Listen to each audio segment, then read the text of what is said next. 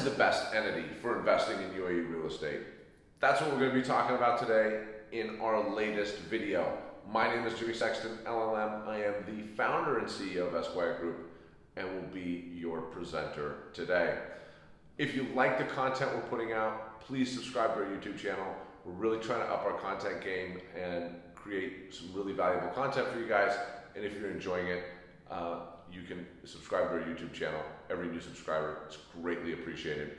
Before we get into the material, a little disclaimer. This presentation is prepared for education purposes only. This presentation is not legal, tax, or any other type of advice.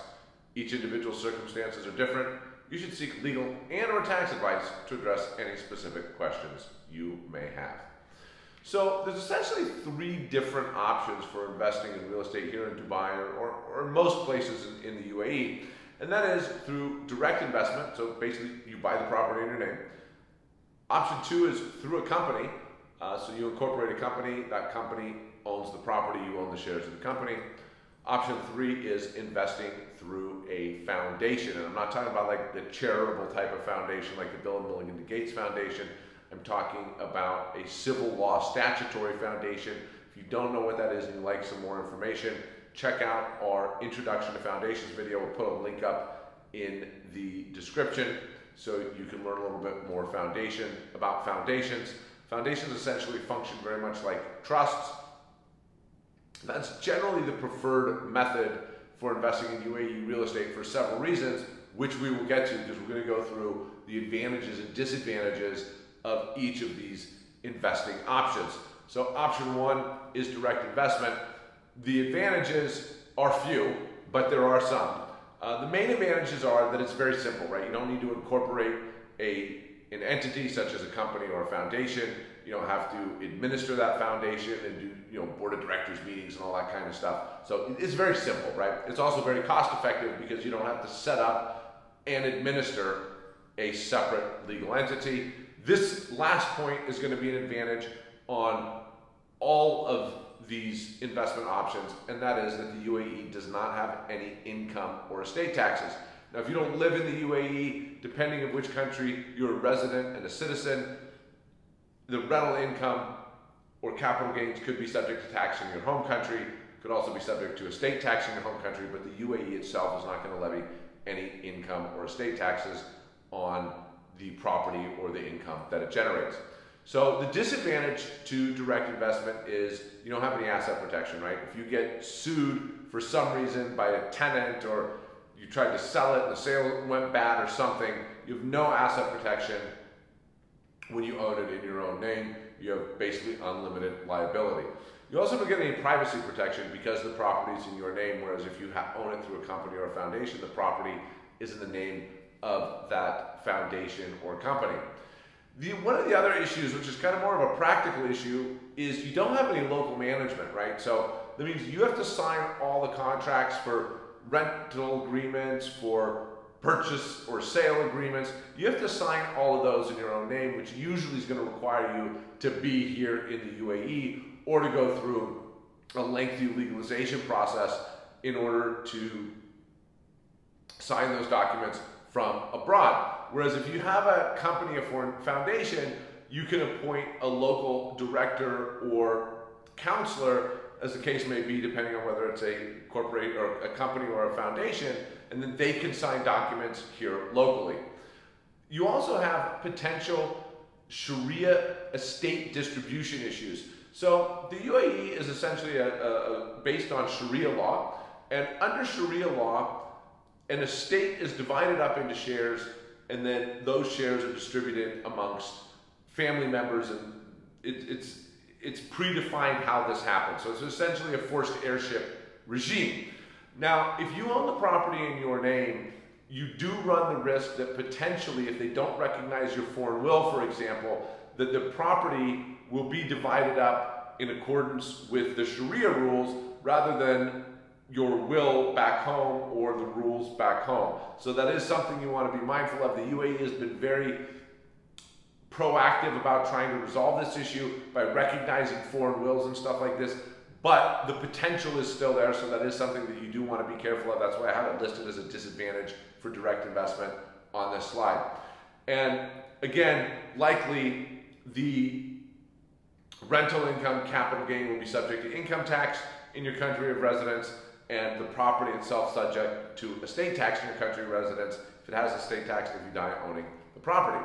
So investing through a UAE company is a bit better. So some of the advantages, you have asset protection because you're going to have a company owning the property and you own those shares. So your worst case scenario, you would lose the property, but all the rest of your assets are protected because you have that company shield between you and the claimant because it owns the property.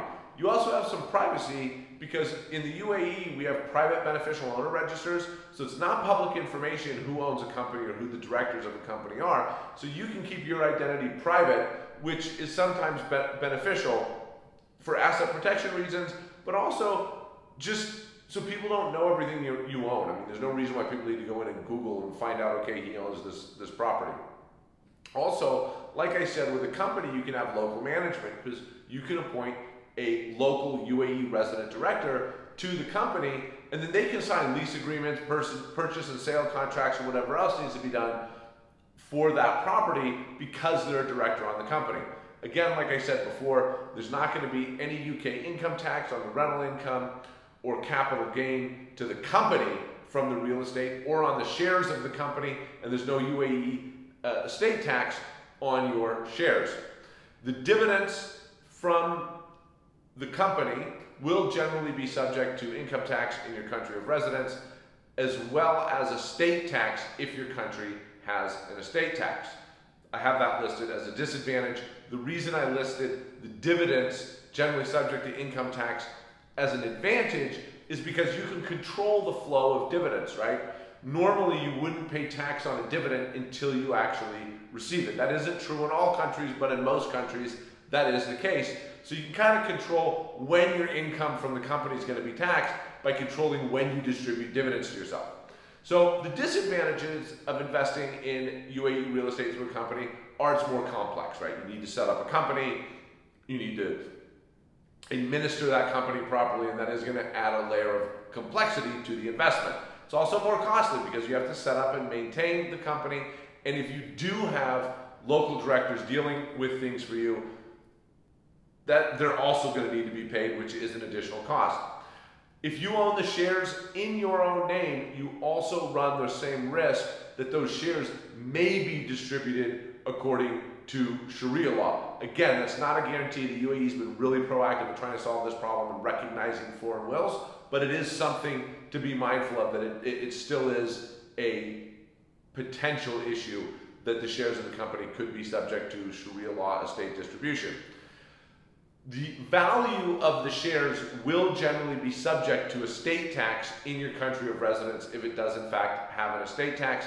There can also be some challenges in your home country through owning a foreign corporation. For example, many countries view residents who own foreign companies, they classify those companies as controlled foreign corporations, and they're subject to some pretty nasty tax laws in some parts of the world, the US being one of those. There are ways around it in the US by doing what's called an entity classification election, but that's beyond the scope of this video. The point being, you do need to be mindful if you're setting up a company of the tax rules of your home jurisdiction, because it could create some complications for you. Finally, and this is the preferred method in my opinion for owning real estate in the UAE, and this is investing through a foundation. And the reason I like investing through a foundation is it gives you all of the advantage of investing through a company. So you get the asset protection, you get the privacy, you have the ability to have local management, but you also avoid the Sharia distribution potential when it comes to estate distributions, because the foundation never dies, right? It's like a company, and the distribution provisions, how you want it distributed, right? Do you want it distributed to who? Do you want the asset distributed upon your death, or do you want it distributed at all? Maybe you set up a multi-generational foundation that will benefit generations to come. The point being, by investing through a foundation, you avoid this potential Sharia estate distribution. Distribution from the foundation, much like dividends from a company, will likely be taxable in your home jurisdiction. But like with dividends, you control the timing of the distributions, which means you can control when you're paying tax on those distributions. Foundation assets generally are not subject to estate tax in the country where you live because you don't own the foundation. It's an orphan entity and it owns the real estate, and when you die, nothing happens to the foundation. And also, like, no UAE income or estate tax, just like with the other two investing options. So the advantages of investing through a foundation are all the advantages of a company, but you also get this Sharia estate distribution protection and potential estate tax protection in your home jurisdiction. The disadvantages are obviously, it's more complex because you have to set it up. It's more costly because you have to maintain it on an ongoing basis. And it can also create tax challenges in your home jurisdiction depending on how they view foundations from a tax perspective. So that's always something that you need to look at. Now, one of the issues with any of these structures, especially the company structure or the foundation structure, is if you buy multiple properties, right? What happens if you buy multiple properties? If you set up a foundation and you put multiple properties in it, you're potentially endangering your asset protection, because let's say you have a foundation that owns 3 properties and liability arises as to one property. Who's going to get sued? The foundation as the owner of that property. But the foundation also owns 2 other properties, meaning that if you lose the lawsuit as to the one property where the liability arose, you could also lose the other 2 properties because they are also owned by the foundation. So usually when people want to invest in multiple properties, we use a layered foundation company structure. So we set up a foundation, and then the foundation sets up a UAE company, a separate UAE company for each piece of real estate. So then you wind up with a foundation with a company for property A, a company for property B, and a company for property C. And the advantage is that the liability then gets siloed for each property within each company. And so you get all the advantages of the company and the foundation because the shares of the companies are owned by the foundation, which is giving you all that protection against the Sharia estate distribution and the estate tax at home. So that's also a really good structure for investing in multiple properties and getting all of the benefits of the foundation and increasing your asset protection by having these multiple properties each owned by a separate company. I hope you found this information useful. If you have any questions, please feel free to reach out to us. Contact numbers are up on the screen. You can also visit us on the web at esquiregroup.com or shoot us an email at info@esquiregroup.com. And again, if you like the content we're putting out, please subscribe to our YouTube channel. We'll really appreciate it. Thank you so much.